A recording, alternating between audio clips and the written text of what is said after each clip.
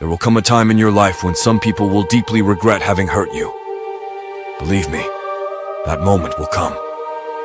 Because everything we do eventually comes back to us. Our strength comes from God. Our hope is in God. And our life is in God's hands. Always remain a good person, no matter the circumstances. Life often tests us, but every challenge is an opportunity to grow and become stronger. Sometimes people hurt us out of ignorance or jealousy, but you must never let their negativity change you. Stay true to yourself, keep doing good, and spread positivity around you. Remember, good deeds always bear fruit. God has a plan for each of us, and even in the darkest moments, there is light at the end of the tunnel. Your faith and perseverance will be rewarded.